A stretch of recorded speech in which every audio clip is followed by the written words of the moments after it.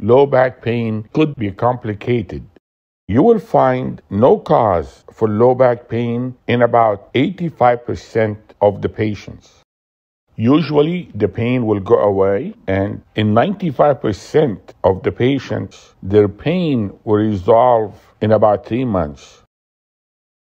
In some patients, the pain may be multifactorial or nonorganic.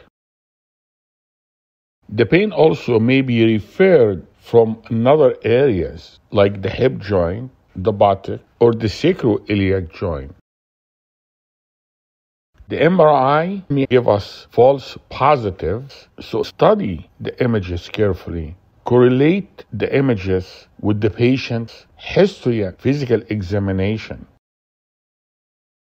Patient may have red flags that requires further investigation, like the patient may have significant trauma, previous malignancy, severe progressive neurological deficit.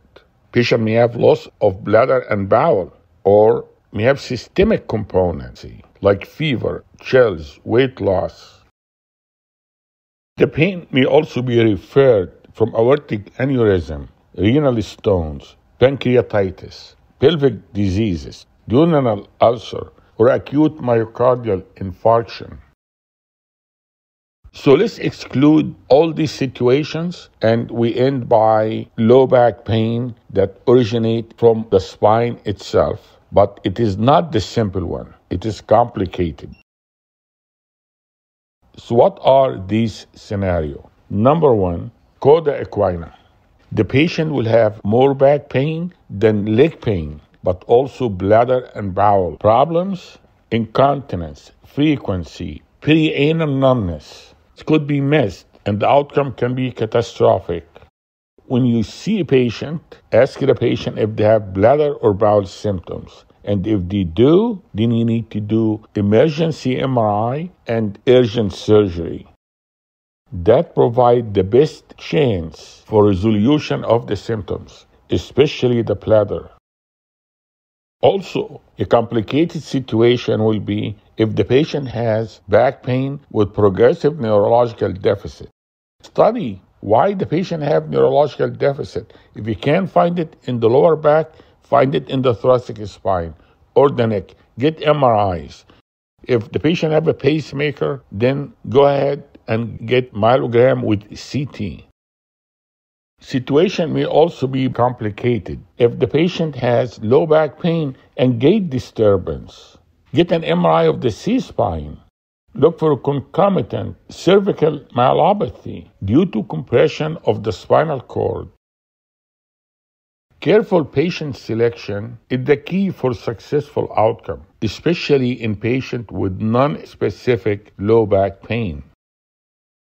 Back pain is the most common workers' compensation claim in the United States, accounting for 25% of all claims and 1/3 of all total compensation costs.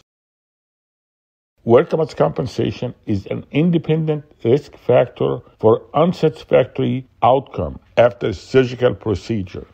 Workers' compensation patients that are treated surgically have a poorer outcome than the general population. Another situation, if the patient is smoking, because smoking affects the disc nutrition, it also affects the healing of the fusion.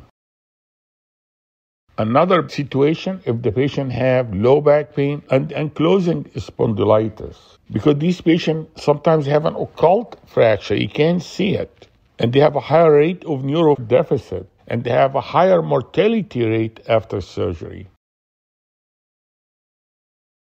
You need to get MRI or CT scan if they have a significant back pain to see that this undiagnosed fracture. And these patients probably will need surgery if there is a fracture.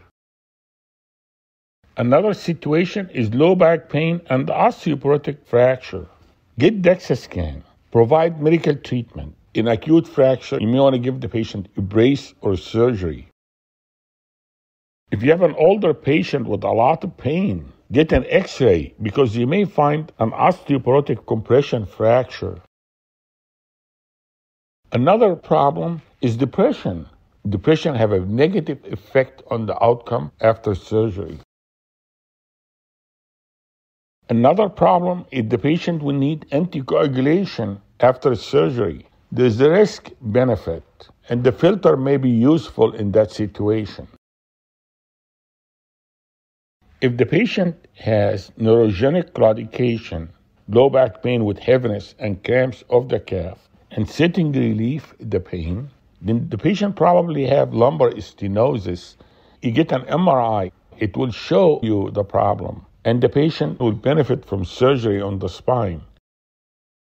Neurogenic claudication is pain, heaviness in one or both legs. The pain increased with upright position, relieved with sitting down or leaning forward.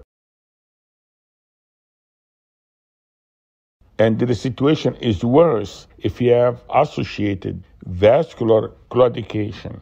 You will need vascular consult and maybe vascular surgery. Thank you very much. I hope that was helpful.